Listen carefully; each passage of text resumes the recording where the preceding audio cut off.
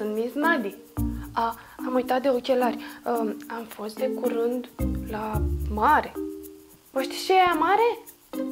E o apă întinsă, imensă chiar, care nu se termină. Cred că niciodată.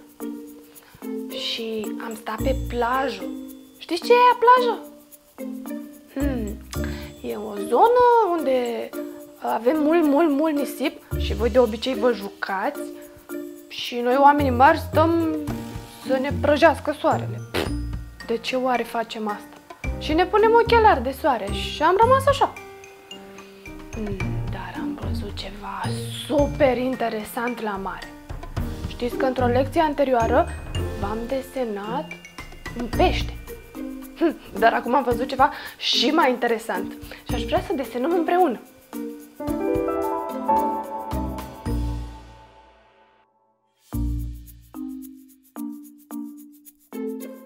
Desenez un cap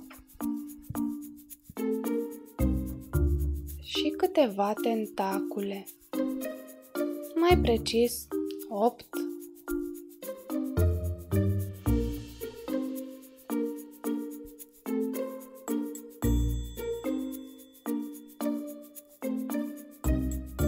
Fiecare tentaculă în parte va fi dublată.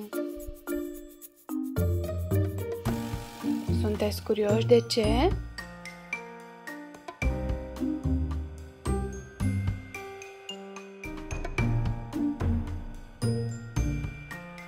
Pentru a fi foarte folositoare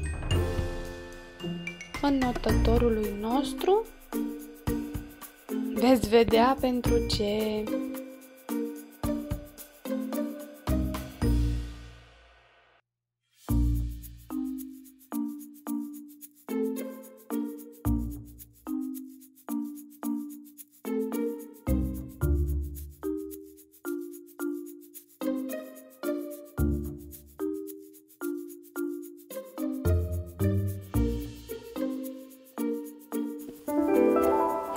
Sunt convinsă că v-ați dat seama ce am desenat. Este o caracatiță, nu? Am folosit un cerc pe care nu l-am terminat în partea de jos și l-am completat cu tentacule. Astea le puteți face cum vreți. Sunt niște forme la întâmplare. Acum voi completa desenul și o voi colora în cele mai aprinse culori.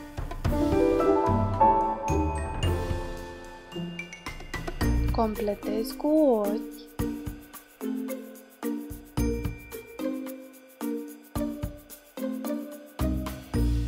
cu o guriță foarte zâmbitoare, pentru că este o caracatiță fericită,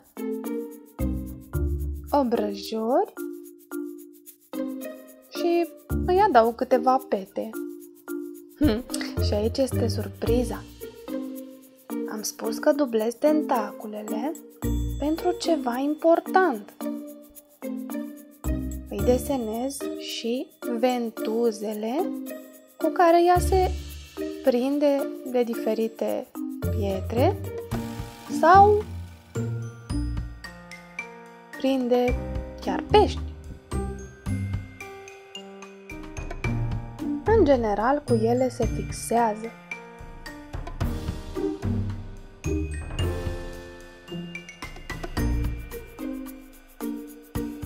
Mai adaug pete și voi începe să o colorez foarte vesel.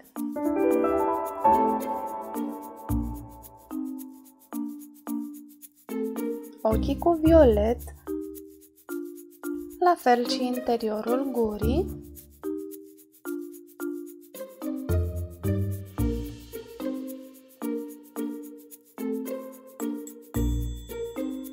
Obrajii roz închis, ca și fiecare dintre pete.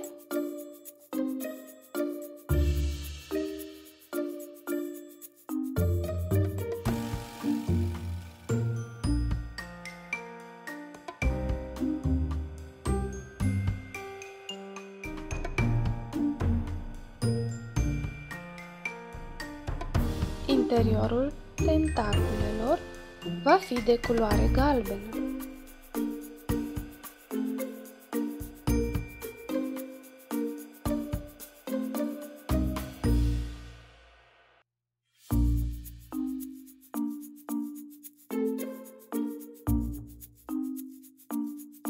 Caracatița am ales să o colorez cu roz.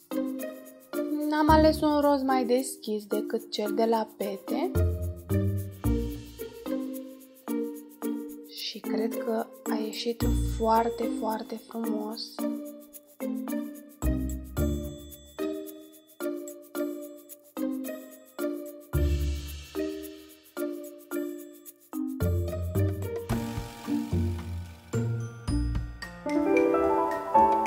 Caracatița mea este pregătită pentru o mare descoperire în adâncurile mării.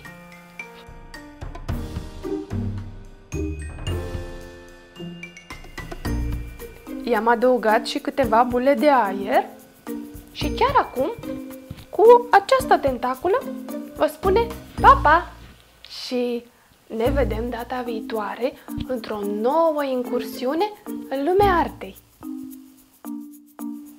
Vă invit să mă urmăriți în următoarele lecții și să dați subscribe canalului Miss Maddy.